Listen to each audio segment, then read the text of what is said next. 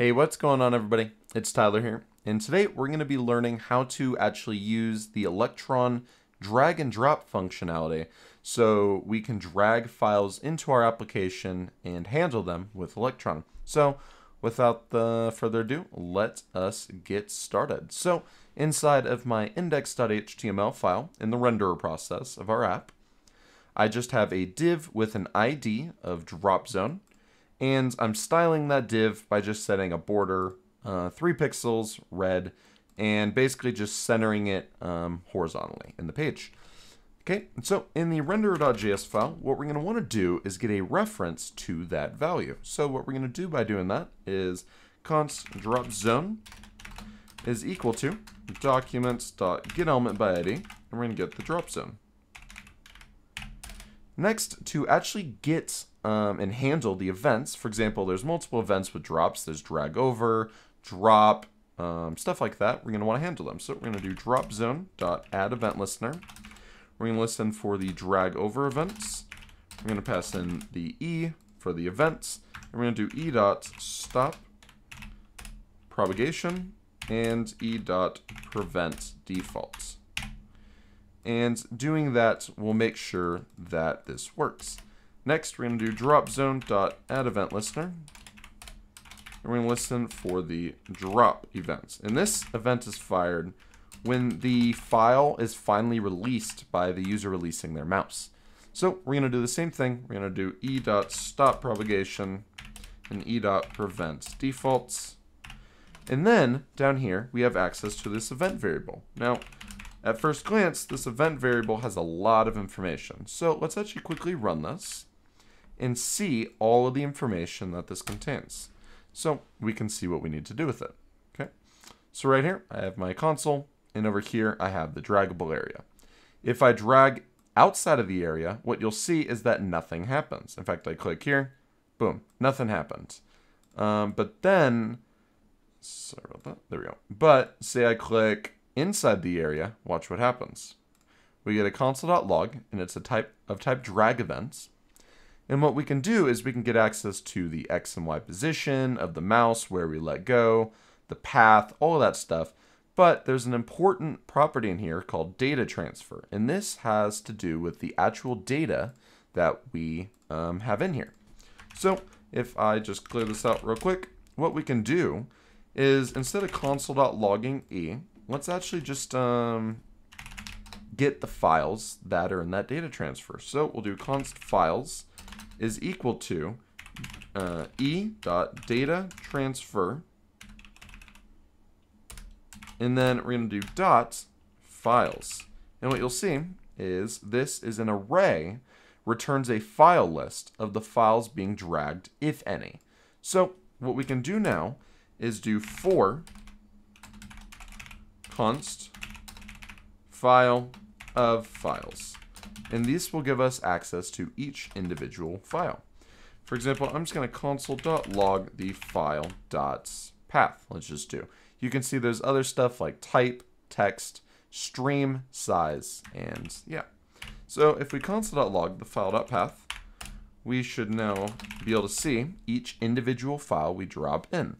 For example, if I drag this file right here into here and go into the terminal, we'll get C, users, desktop, and then the PNG. If I drag all of these files into the app, there we go.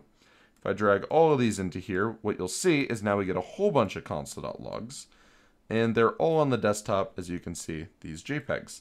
So that's very cool and all, but let's say I drag a folder in here, like this one right here. I'll bring it over here so you can see. It's just a folder for this project. What if I drag it in here? What you'll see is it's a folder, but we don't necessarily know that. So how do we determine if this is a folder or, say, a file or an executable? So what we can do is actually pass this path that we now have down to the main process, where we can then interact with the file system directly using FS. So let's learn how we can do that. So I'm assuming you know at least a little bit about preload scripts. If you don't, I have multiple videos covering them and how we can do them. But we're basically going to create a IPC function that's going to pass in a file name and return if it's a file or a directory. So let's do that. We're going to do is directory, or no, we'll call it is file. And this takes in the path. And we're going to do IPC renderer dot invoke, and we're going to say is file. And what we'll do is we'll pass in the path. So this function is going to return a promise, and we can actually use that in here. So we can do const is path is equal to window.api dot is path, or is file. There we go. I didn't mean to do is path, is file. And this window.api, we're getting that because it is window.api. And then is file, and we're passing in the file. So now we can actually get the file type. We just had to await this, and we can actually get whether this file in particular is a file. For example, I'm going to just console.log file and is file. So we'll be able to determine if this is a file right here. So what we can do now is we have to actually listen for this event in the main process. To do that, we're going to go into our index.js. And if you can see up here, I did import filesystem already, and I brought in ls.stat.sync.